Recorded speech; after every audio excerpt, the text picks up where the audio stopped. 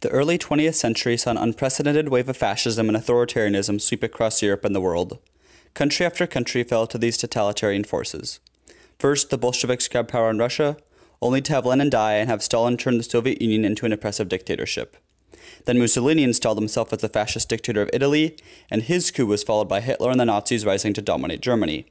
It seemed as though authoritarianism was unstoppable, especially with the lack of any resistance from the Western powers, which preached democracy while continuing a policy of giving in to every demand made by the increasing number of power-hungry dictators. And in 1936, it appeared that the stage was being set for the next totalitarian victory. The fascist military of Spain was ready to have their own coup d'etat. And unfortunately, the Spanish Republic was following the lead of other Western powers by attempting, and failing, to appease fascism's desire for power through concessions and negotiations. This failed, and in July of 1936, the fascists struck. As Umberto Marzorati described in his book, Remembering Spain, every bourgeois house, every club premises or premises of capitalist bodies, every church, was converted into a fascist redoubt, from where machine gun and rifle fire mowed down the populace in their hundreds. In cities all across Spain, the military claimed the country for themselves. The Republic, realizing too late the futility of their attempts at appeasement, was utterly unable to resist the revolt and had to stand passively by while the military began to seize the country.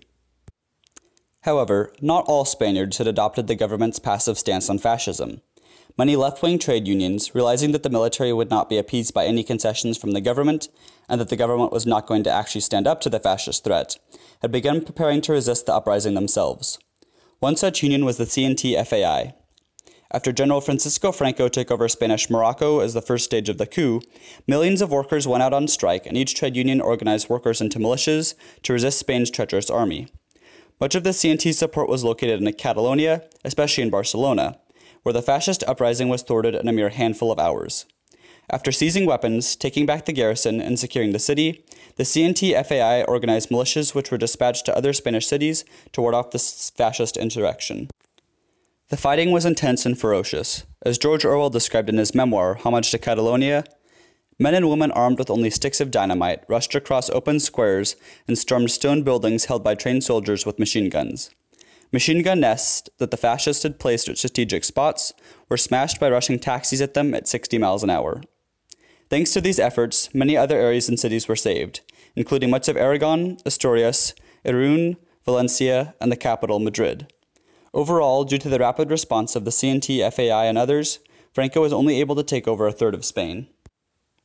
Two of the main cities in Aragon, Saragossa and Huesca, were taken by the fascists thanks to Republican delays.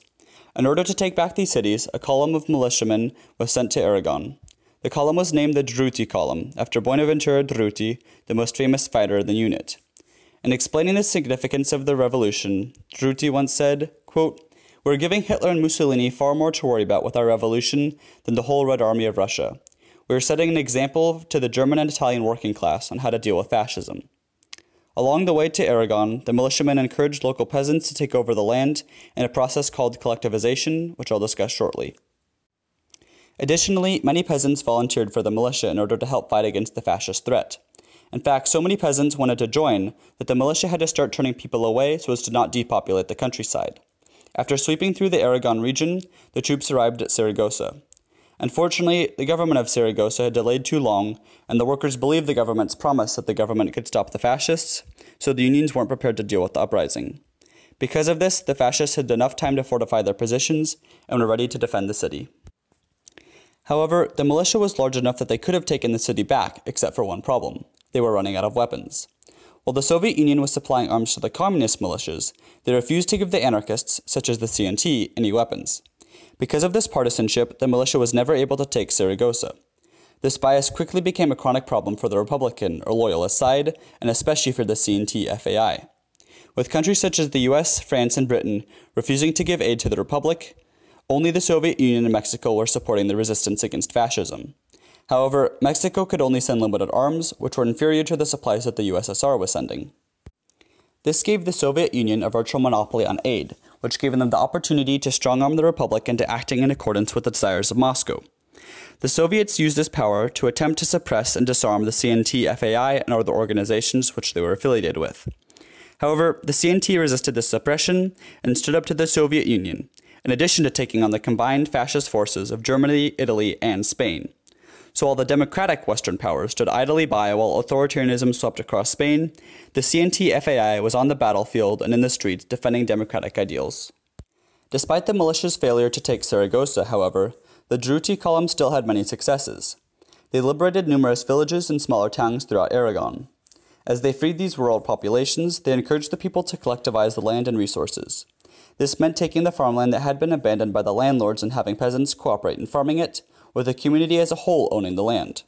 This allowed for greater equality for the poor people of Spain, since they were no longer kept in poverty by the half-capitalist, half-feudalist economic system of Spain. While people often talk about the wealth inequality in present-day America, the problems of today have nothing on 1930s Spain. As explained in a pamphlet from the Workers' Solidarity Movement, quote, "The division of land in Spain was the worst in Europe. A massive 67% was in the hands of just 2% of all landowners. In 1936, 10,000 proprietors owned half of the nation's territory." End quote. However, there were just 5 million peasants who owned little or no land. Thankfully, the collectivization of the land redistributed roughly 2/3 of Republican land to the people, and between 5 million and 7 million workers participated. This process greatly increased production. The process of collectivization, however, was not limited to the countryside. In Barcelona, many of the industries were operated for the benefit of the public instead of for the bosses, and instead of exploiting workers, the workplaces were managed by workers' councils. Industries which were collectivized in this way include the transportation system, power companies, factories, mines, mills, and the food industry. In Barcelona alone, over 3,000 businesses were placed under worker control. This collectivization improved the lives of the working class people by providing for them in a way that Spain's feudalist-capitalist hybrid had failed to do, and it protected workers from the exploitation and the harsh working conditions that they'd previously faced. As the pamphlet from the Workers' Solidarity Movement said, "With the profit motive gone, safety became more important and the number of accidents was reduced. Fares were lowered and services improved." In 1936, 183,543,513 passengers were carried on the trams. In 1937, this had gone up by 50 million. The teams were running so efficiently that the workers were able to give money to other sections of urban transport. Wages were equalized for all workers and increased over previous rates. For the first time, free medical care was provided for the workforce. Now, it's time to explain why the CNT took the course of action that they did. As I said before, the CNT-FAI was an anarchist organization. Now, when I say anarchist, you likely think of a bomb-throwing, chaos-loving purge participant. However, what anarchism is portrayed as and what it actually promotes is entirely different. On the most basic level, anarchism calls for the abolition of any hierarchies which are unnecessary or immoral. For example, the CNT-FAI felt and showed that bosses are unnecessary in the workplace. This is why they collectivized industry, since they felt that the boss-worker hierarchy was unnecessary, and immoral since it exploits workers by taking their output away from them and only compensating a very small portion of it. Other hierarchies which anarchists disapprove of include the government, the patriarchy, and the capitalist education system. These two came under attack from the CNT-FAI.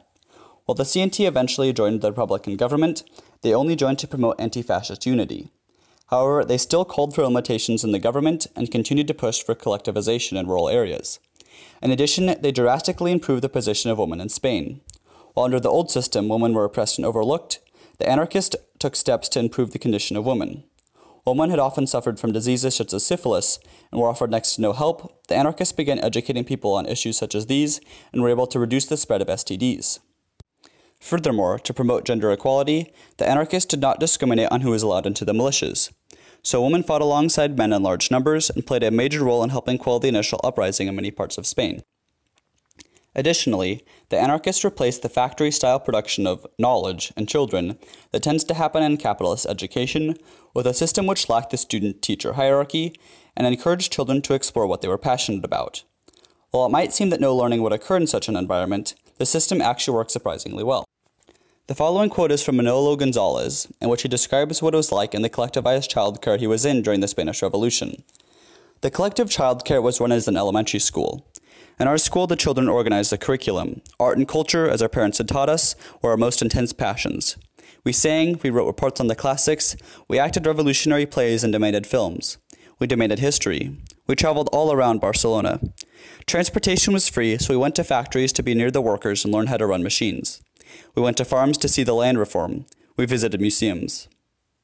This revolutionary new method of education was yet another of the contributions made to Spanish society by the anarchists of the CNT-FAI. Sadly, the revolution eventually failed with the triumph of the fascist side in the Civil War, though not, it is important to note, because of any internal shortcomings of the anarchist and socialist organization of the Catalonia and Aragon regions. This experiment in reorganizing human society is still very instructive in showing what is possible through dedicated organizing for a better future. Thank you for making it through my first ever video. If you disliked it, be sure to give it a thumbs down, and if you especially disliked it, be sure not to subscribe so you never have to watch any similar content from me again. A special thanks to the Spanish people for having a revolution so I could talk about it, and also for fighting fascists because that's probably somewhat more important. I'm considering whether I should do another video digging into various aspects of the revolution in more detail next, or whether I should read some old pamphlets audiobook style and give commentary on the parts that are relevant to the present day. Let me know what you think in the comments, and have a great day.